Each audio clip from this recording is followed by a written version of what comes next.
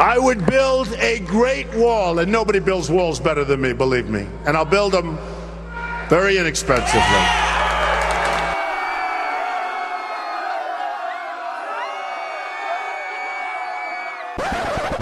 Hello collectors, Steven here bringing you a review of NECA's Deluxe Kaiju action figure, Mutavore! A whole new Kaiju sculpt. This is supposedly one of the last 3 figures to be released by NECA for the Pacific Rim line. So sad. At $55, is NECA going out with a whimper or a loud bang? Well, let's take a look to see whether or not it's worth adding into your collection. Utilizing the files from the movie and touch-ups by their sculptors, Mutavore here is basically a perfect sculpt matching what we saw on the screen, albeit briefly. The paint is also pretty stellar.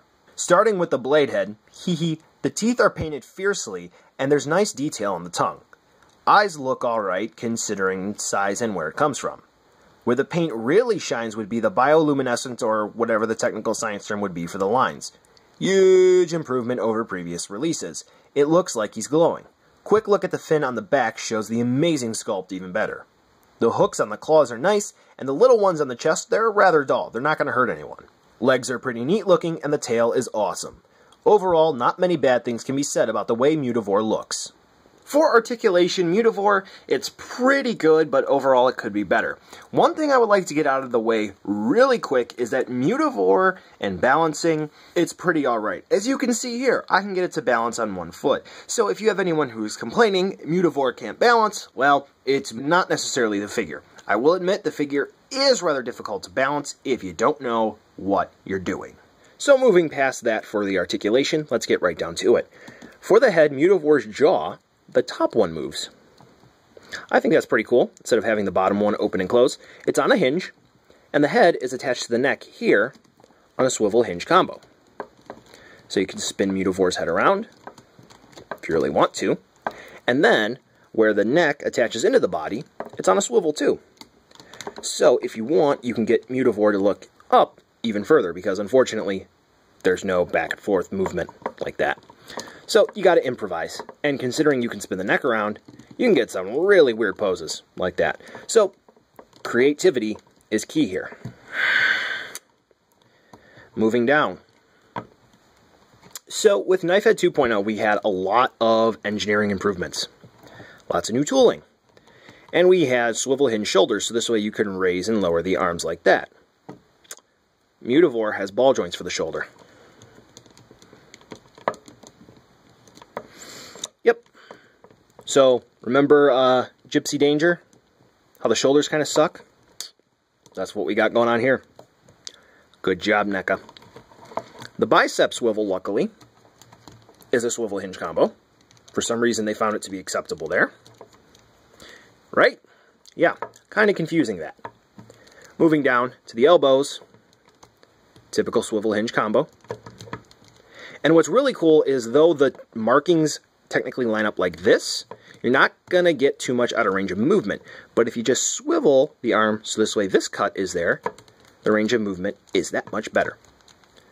Wrists, swivel hinge combo, as expected. So effectively ball joint movement. Same for both arms, you know, as you would come to expect. Moving on down, for the second pair of arms, or the claws, whatever, we have them attached to the body on ball joints, which is cool. And then moving down, we have a swivel hinge combo for their elbows. Interestingly enough, Mutavore does have a waist joint, which is a ball joint. And you can get Mutavore to roar back like that if you really wanted to. So pretty sweet movement there. You can get really creative with your posing. Have Mutavore sort of walk like a weirdo, which is always nice to have, you know. Moving down to the hips, where it's acceptable, we have a ball joint, which is cool. Knees, swivel hinge, as to be expected. This cut here in the middle of the leg by the shin, swivel hinge, and then down here for the ankles, ankle rocker movement for the swivel, though for the hinge, as you can clearly see there, you have to kind of put some ass into it, and you get the hinge movement. Might be best to heat this up with a blow dryer or hot water first if you're not comfortable being a little rough with your figures, but that joint does move. So overall, the articulation, it's alright, but there are some spots where it definitely could have been made better. So Mutavore actually does come with an accessory. Let's say you're not all that great at posing, or you have Mutavore in a rather risky spot, and you need some reinforcements, because let's be honest here, that's probably going to happen to some of you. Well, fear not, because NECA included a stand.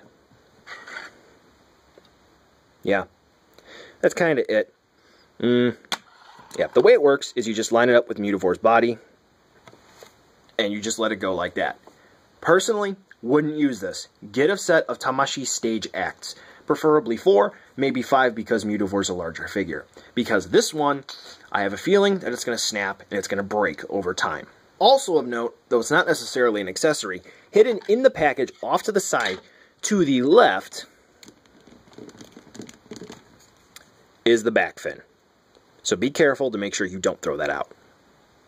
Wrapping this all up, here's Mutavore alongside some other figures, both from various Tamashii Nations lines, and some NECA offerings. Surprisingly, I was expecting Muty here to be a little bit bigger, but still, it's very intimidating on the shelf. So, buy it now, skip it, or hunt down a deal. Mutavore looks nice, articulation's alright with questionable choices, and the stand, it's, well, there.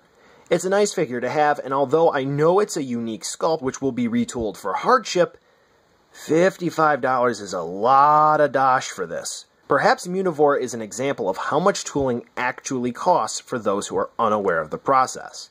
Good figure, though your mileage may vary. If you like Mutavore, I say buy it. Well, that's it for this video. Thanks for watching, and be sure to like the video and subscribe. What do you think of the figure? Drop a comment down below and let me know. Interested in picking this one up? Check the description for some really cool links to take you where you need to go. Want to watch some more videos? I picked a few just for you, so click the annotations on your screen right now for more great content. Until next time, collectors!